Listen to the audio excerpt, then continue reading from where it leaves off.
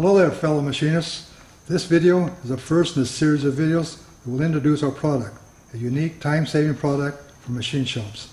I found in my 30-plus years as a job shop that setting up a mill to machine an angle is very time-consuming.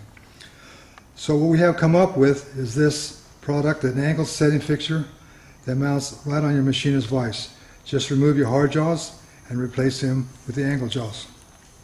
Setting up the angle jaw to machine an angle is very fast, less than 5 minutes, and the setup is very secure. In this video, I'm going to show each one of the components of the set, name it, and give it a brief description of that particular component that makes up the set. Okay, this is the angle jaw itself. It has a built-in 180-degree protractor, so you can load parts from the right side or the left side of the vise. It has vertical T-slots to hold the component, to attach the component. This is the moving jaw, also has T-slots, vertical T-slots. This is the work stop. You attach it off the back of the angle jaw, and it stops the parts from the right side or the left side when you're using the adjustable parallels.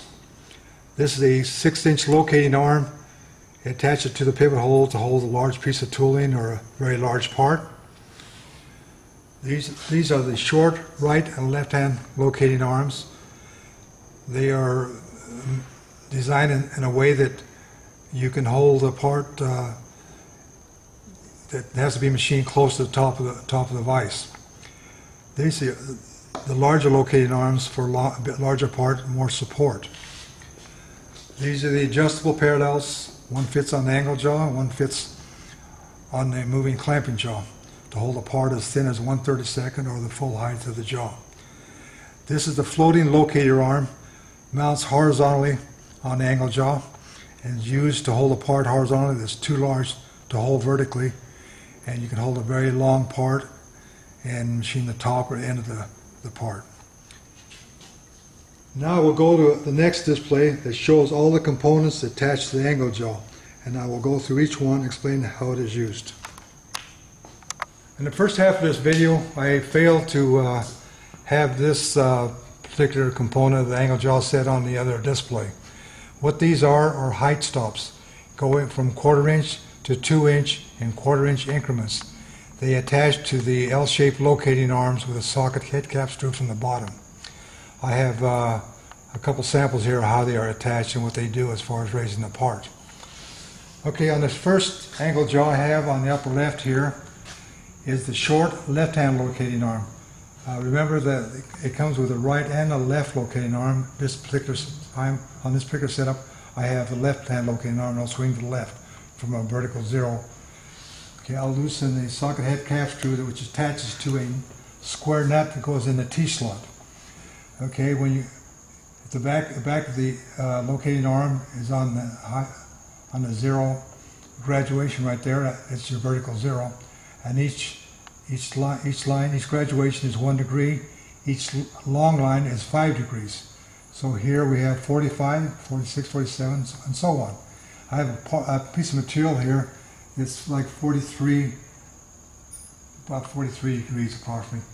And I'll just to give you an idea how it works. There it's set up. There it is. And then that's how you hold the part. Machine the angle. Okay. And in the second angle jaw, I have the right hand long locating arm, which is capable of holding parts a longer part. The short locating arm on the first one is so you can mill close to the top of the vise, but this one is for a larger part, and you can hold a larger part to machine an angle. Basically, this is the right hand, so if you loosen the socket head cap screw, both these locating arms pivot off the pivot holes that go to the base of the angle jaw, and they're located with a precision shoulder screw. Half goes into the component, half goes into the jaw to have perfect location. And so this right hand locating arm, you can swing it to every angle you want. Say you want a 45, I'll just set it right there at 45, attach it, put your part in. This has a 1/2 inch height stop to raise the part 1/2 inch if necessary. If you want a different degree, You want 55, there's 45, 50, 55 degrees. That easy to set another angle. You would tighten up the socket head cap screw, then you would tighten your precision shoulder screw. And everything is sturdy, secure, nothing will move on you. Okay, the next angle jaw has a 6-inch locating arm. Also locates off the pivot holes with a precision shoulder screw. It has a removable stop. This particular component is good to hold a very large part or a piece of tooling. And the next components I'm going to demo here is the adjustable parallels. They'll hold the part as 32nd thick or the full height of the jaw. You have one that goes on the angle jaw and one that goes on the moving clamping jaw. You can hold something thin, or you can use the whole height of the jaw to put a part in, a larger part. The advantage of this over parallels is that when you blow out the chips, the jaws don't move, the parallels don't move on you, and you don't have to take the parallels out and blow the chips off and replace them. Everything stays in there nice and sturdy. Okay, the next component works in conjunction with the adjustable parallels we just went over with. This is a work stop that mounts on the back of the angle jaw and can be for a right hand work stop, or on the left hand of the jaw for a left hand work stop. And like I say, it works in conjunction with the parallels. And the last component I'm going to go over is what I call a floating jaw. This is for a very long part, and a part that's too long to hold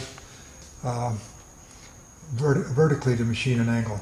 So you basically can put this anywhere on the angle jaw and to hold a long part. Say you have like a 10 degree there, you could clamp it in, right? Use an angle block or something to set it like that. Say that's 10 degrees, and you clamp your socket head cap screw. Everything's real sturdy. You could put another attachment right here. Lay your part in there, machine the top or the end, and stop way out at the end of the part. That concludes the description of all the different components